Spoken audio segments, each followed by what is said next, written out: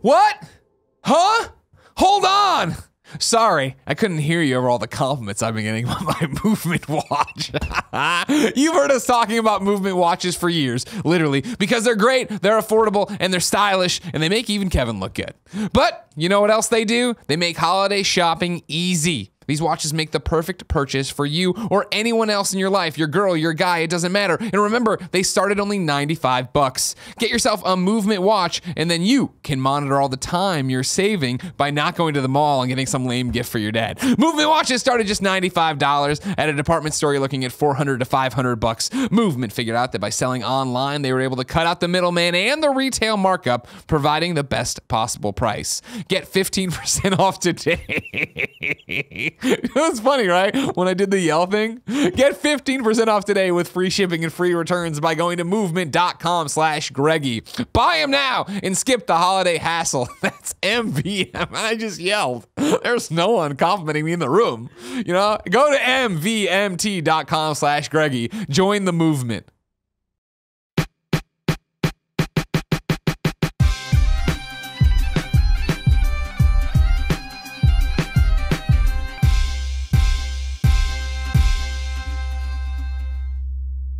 The only place I can think of that upgraded their building in San Francisco is the Apple store. They went from a giant store on the market location to up the block. They bought the fucking Levi's building and they made it this mega Apple store with like an atrium, like an open air experience. What are they calling them now? Town squares or some shit? Town squares, yeah. Have you been to that? And they call the aisles avenues. Oh my god, it's beautiful. It's stunning, but just sell me your overpriced pen for my iPad. Thank you very much. But I guarantee that store doesn't make any money. I guarantee that store is it's almost like a marketing fixture. Yeah, it's just marketing fixture. So when you start going down the craft cocktail route, you're reading the books, you're doing all this stuff. Are you doing it just because you're interested, or are you forecasting what we're talking about? No, oh hell no, man. I wasn't forecasting anything. I was just into it. Like I honestly just thought this was it was just a passion. Like in the early days, I was like buying things like Campari and green chartreuse with my own money and taking them to the bar and just making cocktails for like my friends. Yeah. And people who I knew were into it. And I guess like there was really I didn't really think there was a future in it until like I started coming out to San Francisco more often. And I was like, whoa, these like nice restaurants, man. People are paying for these drinks and these nice bars. And really I would say like going to Bourbon and Branch for the first time was kind of like eye-opening for me. I was like, whoa, there are other people out there who like care about this. There's people like you. Nerdy about this and like really care. And honestly, I was like, and then I ended up applying. I was like working at Bourbon Branch, I think like 2 months. I just grabbed all my stuff and just moved out here. That's awesome. Yeah. And was that a different experience than working at Yeah, DJs? definitely. Like in terms of the people there and the clientele, like how did the tips reflect on you when it came to that? Like were people tipping honestly, you more? I'd say no. You actually make more money, I think, working like nightclubs and sports bars. But then again, there isn't necessarily like a future for that. You know, no one's gonna fly you out to London and visit their gin distillery if you work at just a random sports bar.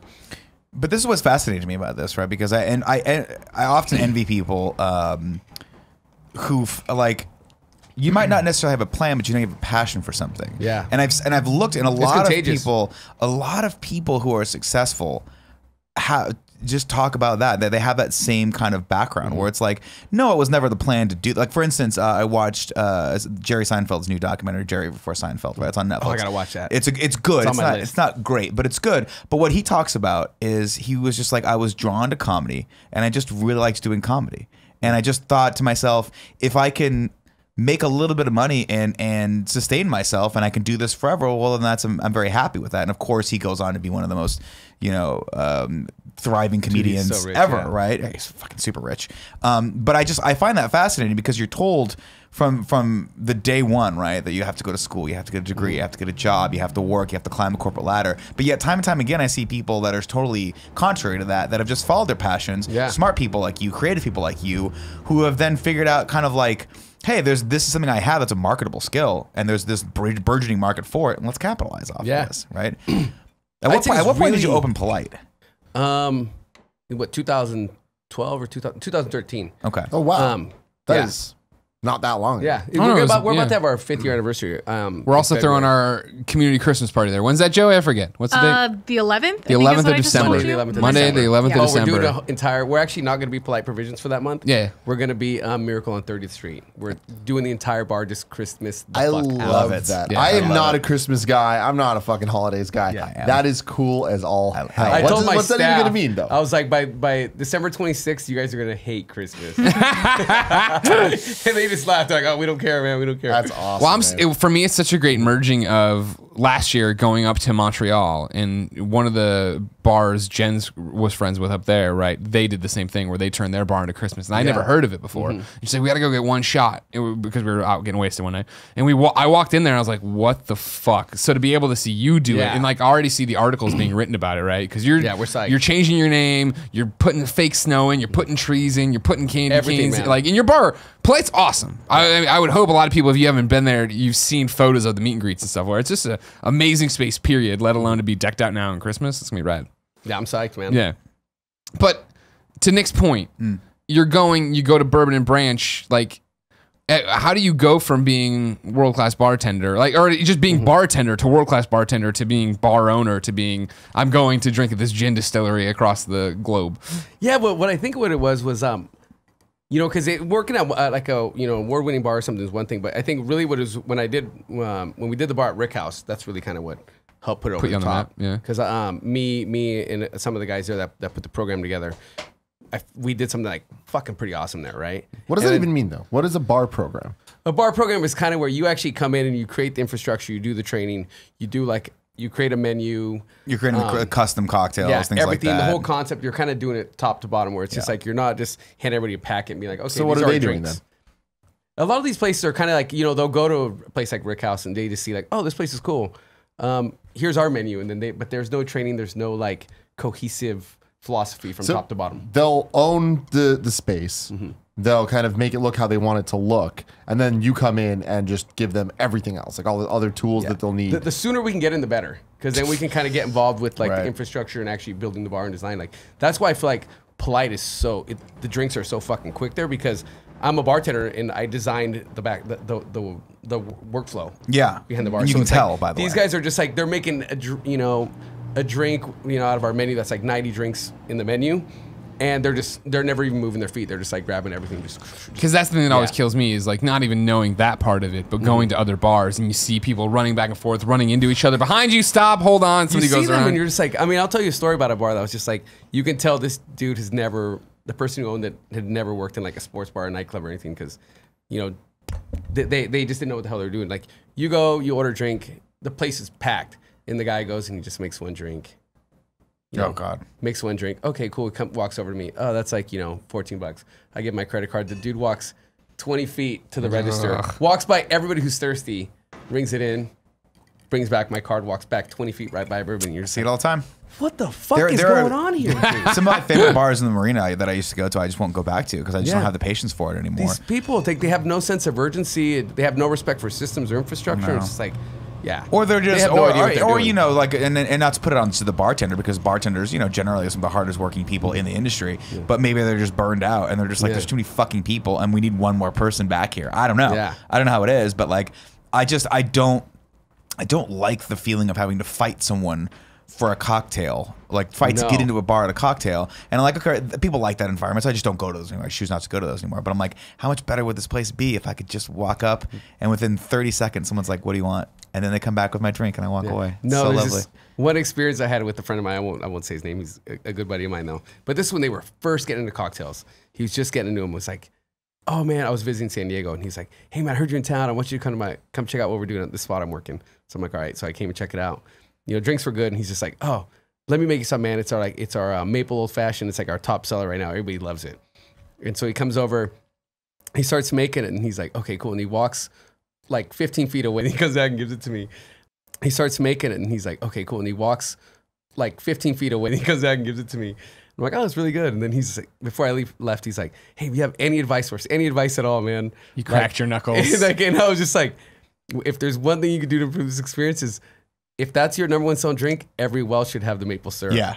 And he was just like, Good Whoa, fucking man, no way, point. that's crazy. I never thought of that. Well, but that's the thing. Like, I feel like, and I'm a process nut, right? I Yeah. look for systems. Yeah, like, I love 'em. love. I mean, Tim will tell you. Like, I love there to be a step, like a 15-step thing of what to do for everything, so that we can look at it and make it better and better and better, right? And that's what I try to do here. Obviously, the system is this whole studio setup so that we have one person step up from the bedroom. right? A little bit, but like it's designed so that people, like obviously Kevin has done his work over there, but it's designed to be relatively turnkey, and that's so that we can, because the focus for us needs to be, we need to be able to come in here, focus on making the content, and not worry about anything, right? Kevin can take care of the whole thing. That's great.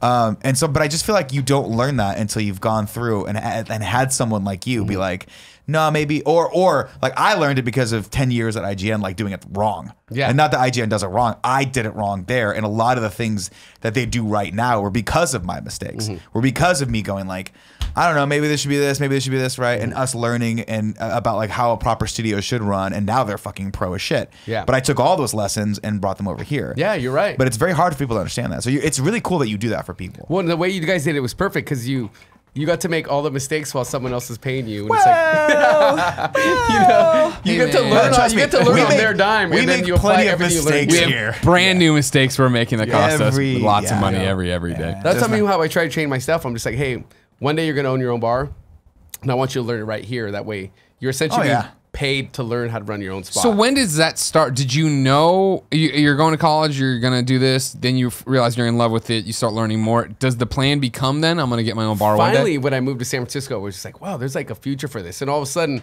reading the food press and the news, all of a sudden it's like, whoa, like people are getting written up in the New York Times.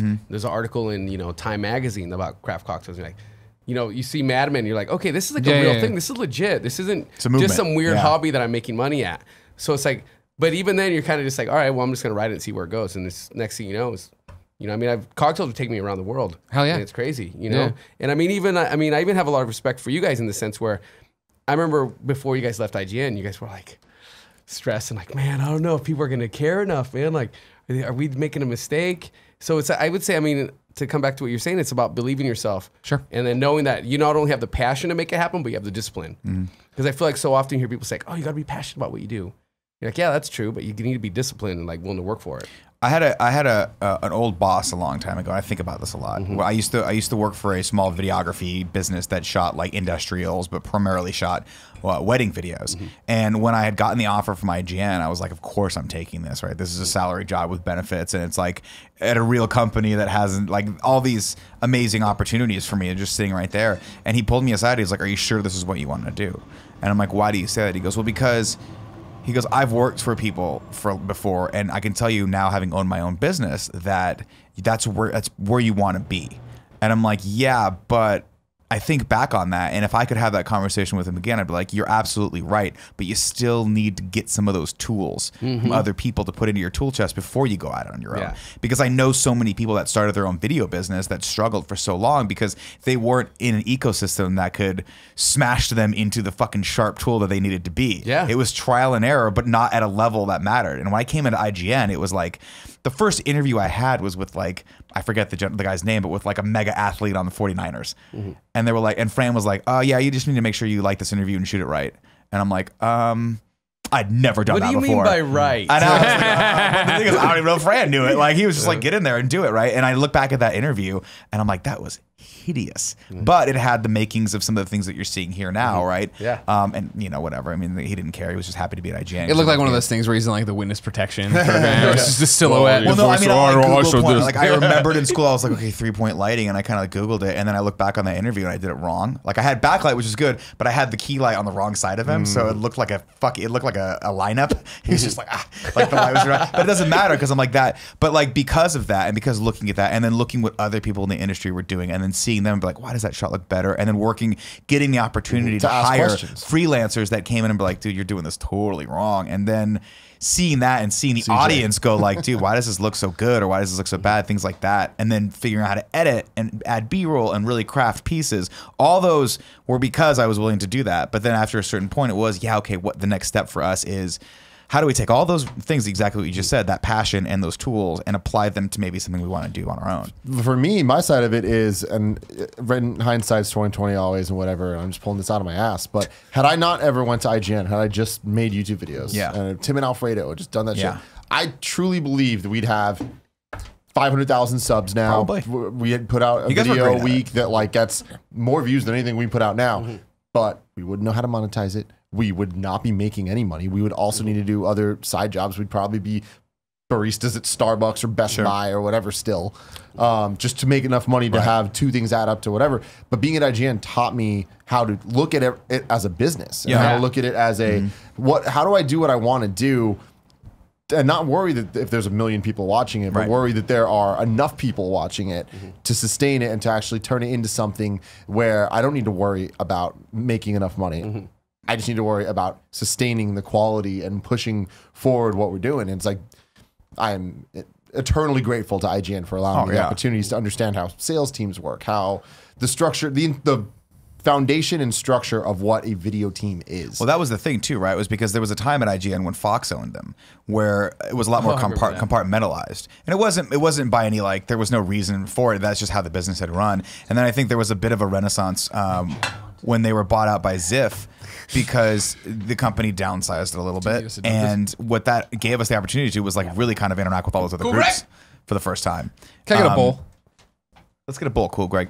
And I think that's cool because it allowed everyone to have the curtain just kind of pulled aside and been like, hey, everyone, just go over to sales and talk to them, right? We had people that were specifically like, hey, I think it would be a good idea if we could have a little bit more collaboration between engineering and sales and like the VPs and all these things.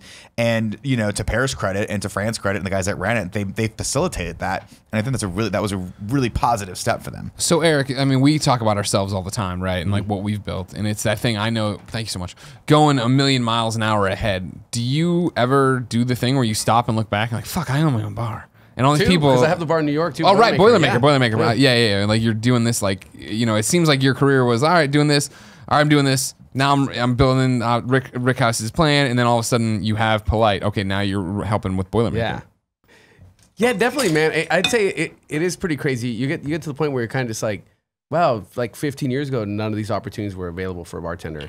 And just some of the stuff that we do, you know, just working with national accounts, like, you know, doing cocktail presentations at like Cheesecake Factory or something like that, right? You know, directing they need film. some help. I was just there on the weekend. How dare you, sir? Well, no, that's the. I mean, that's why they've got their drinks on point. They give you a giant Diet Coke. Yeah, we're like they're Moscow Mule of all the chains was a lemonade. Yeah, it was very bad. Their Moscow Mule's a lemonade. Yeah, man. It was the Moscow Mule was in a cup like this big. Yeah, and it was just lemonade. Well, that was the thing. I mean, hanging out with Eric for so long. I'm gonna try to work. And that's the thing of like how disappointing it is to go to a steakhouse, and I'm not even talking like necessarily a chain, just a nice steakhouse in San Francisco. You're like, let me get an old fashioned. You get it, and it's all muddled and terrible. You're like, oh fuck, how's this possible? Like, you know what I mean? Like, it seems so easy. 17, man. We have a YouTube video on this, and he's so perfect. You could easily watch it. And then the amount of times I was with Colin Moriarty, and he would get in fights with bartenders when he would say, "Can you not do that? Can you do this?" And he's like, "Well, that's not an old fashioned." Colin would be like, "No, it is.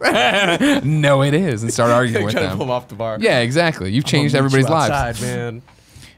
No, yeah, man. It is kind of weird when, like, I mean, just I was in Belize recently, and I signed an NDA, so I can't tell you why I was there. For some of your trips, though, explain how that happens. Like, is it that you're buying so much gin, people are inviting you to come tour the gin? Sometimes that happens, but then sometimes it's one of those situations like, hey, I'm gonna make something up here. Sure. We're in Jamaica, and we're releasing a new rum, right? Yeah. We're releasing a new like Jamaican funky rum, and we want you to come out and, you know, take a look around the distillery, try some of our products, meet our distiller, and tell us where you think this is going to fit into the market. And maybe, you know, brainstorm some ideas with us. And what we'll do is, you know, we'll charge them. And we'll kind of go out there and meet. Kind of a consulting fee. Yeah, it's a consulting fee. Sure. Just kind of figure out like where it belongs. And you're like, okay, cool. I tasted your bourbon or your scotch. I think this is the market you would need to go for. These are the accounts you're going to want to get into first. And we kind of just basically, you know, regardless of what the spirit is, we'll kind of talk to them on how it should roll out. At any point, have you thought about starting your own like brand of alcohol? Have you thought about George Clooneying it? Never know what can happen, bro. That's what I'm talking about. What can happen. I'll tell you one thing right now, man. looking at what George Clooney made off that last deal, brother. That's insane. Shit. Well, I mean, good for him because the poor guy, he's not the best looking dude. He's never Can't got a rub lucky two break. pennies together. He doesn't have two pennies He to rub can't get together. anyone amazing to No. marry him. He's Poor just guy really just never fucking gets losing laid. it. Yeah. It's like. That's Couldn't happen a great this is all out of order and a time warp for you, the viewer watching this later on YouTube. But just yesterday, we did the episode with Justin, a Patreon supporter who came on, and him and two of his colleagues from his other business are starting their own whiskey. Yeah. And they're making it down in Mexico. He's telling us all about it. What their their distillery systems is going to be. It's actually a good move. Tell him to email me. Okay, we'll do. And that's what I was like. I'm like, it's funny because Erick's on tomorrow. But it is that thing of like how awesome it is to see people able to get into this business and make it work. And it's the same thing I always think about, not bourbon or spirits, but Ryan De La Rosa over in Texas, a fan of ours for forever. He was the first person ever at IGN to hit up Damon and be like, hey, if I just flew, I'm a big GameScoop fan. If I flew myself out, would you and Greg hang out? And we were like, all right, yeah, you want to come to the Sega party we're going to? That's how different it was, right? Because nobody ever asked those things. Yeah. And we met him then, and now he's like, he's a home brewer. He's making all his own beer, and he's getting ready to start his own Flying Rhino, I believe, brewery restaurant and all that stuff. You know what I mean? You guys, by the way, kudos to everyone. You guys have great fucking names. Polite Provisions Provisions and is a dime. Delivery was a Dope as badass fuck. fucking name. Flying Rhino's a pretty awesome name too. But in the opening a brewery can be tough, but Yeah. the fact that he's doing it in a restaurant is actually a better move. Yeah. Because Well, that's what kills people, right? Like when I talk to my friends who do run restaurants in San Francisco, they're always like, well, you know what makes the money is the booze. And Yeah. if you don't have enough thing for that, you're not making enough margin, so it all falls apart and it falls apart. And that's why, like, we doubled back to it a while ago of whatever. And when we talk about ourselves, it's You guys are passion. gonna get fucked up. We're making it for Joey too. Don't worry, Joey's in there too. He's not being conservative on these pours. I'm telling you right now. Don't worry. Tim's like, oh, I gotta stop drinking so much. Nope, not today. Not today. Yeah. But it's the fact that like. These are thirsty boys, man. They're grown boys. And gals. They're grown boys. I love seeing you succeed, Eric, because you deserve it so much. But then the fact that you have so much fun doing it. Yeah. When I think about like I would do this shit for free. yeah, and when I Really? think about not a care in the world, I think about you. And I know it's not true. We're lucky enough that we're friends and we hang out and we go to New Orleans, we do these things together. And I've seen you not get mad, but you never get Greg Miller mad. Yeah. But like if I can tell Eric's upset about something, I'm like, oh fuck. Yeah. Okay, you know what I mean? But like you are literally like so nice and so into it and you have fun, and you work with your friends and you do all this stuff, and like it seems like your biggest problem is like when you have to go on tour for something, you're like, oh, I'm drinking 14 days in a row, brother. man, it's killing me. That's a real thing though, because like honestly, I've been trying to lose a little weight and get a little fitter. It's working out. Not so much anymore. But that is something that I have yet to figure out, right? Which is what's the road schedule going to look like? How do you maintain some level of this gorgeous sanity? physique. Oh my God. But like even me going, like there's just something weird in my brain that the second I get on a plane, I'm like, yeah, Vacation. fuck it. I mean, like, let's play reunion.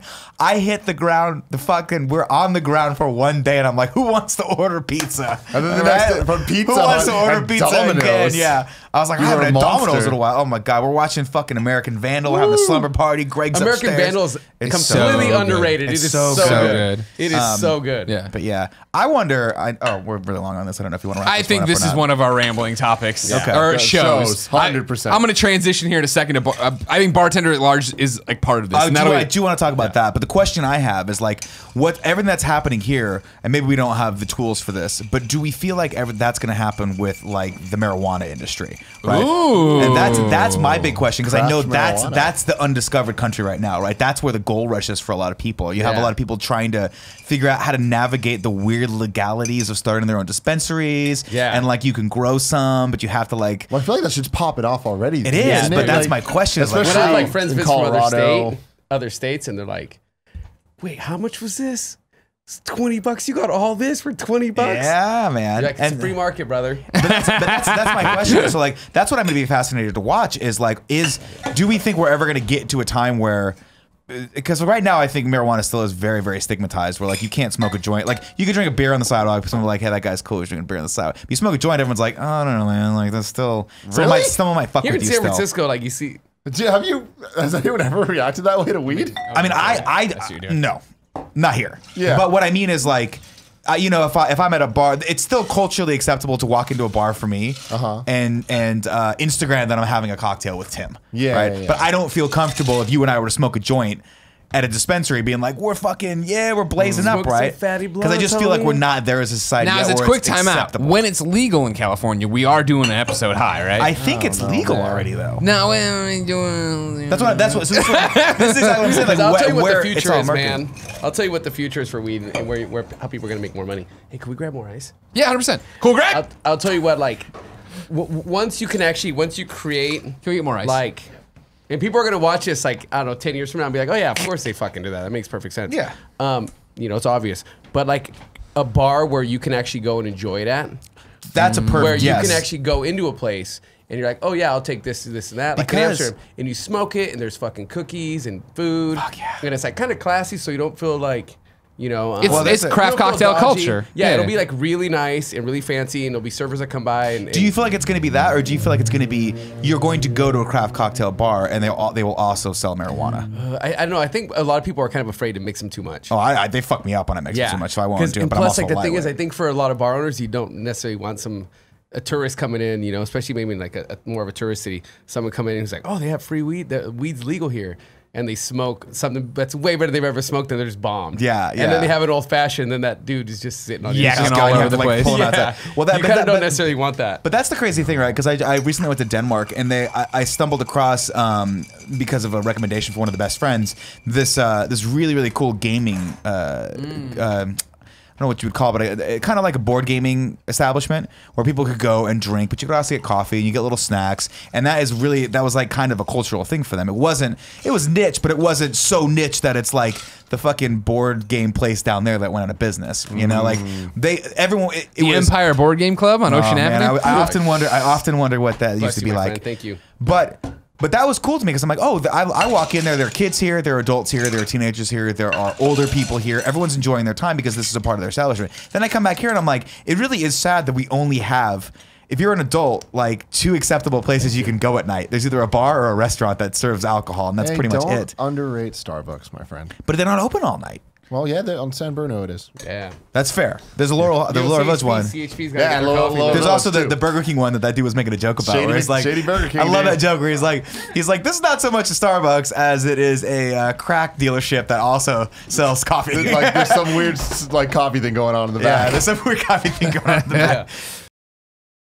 Thanks for watching, everybody. Click here to watch another episode of the Game Over Greggy Show. Click here to subscribe. Click here to go over and support us on Patreon. Remember, every buck helps. Click down here for whatever cool Greg wants to send you today. I hope it's rap music.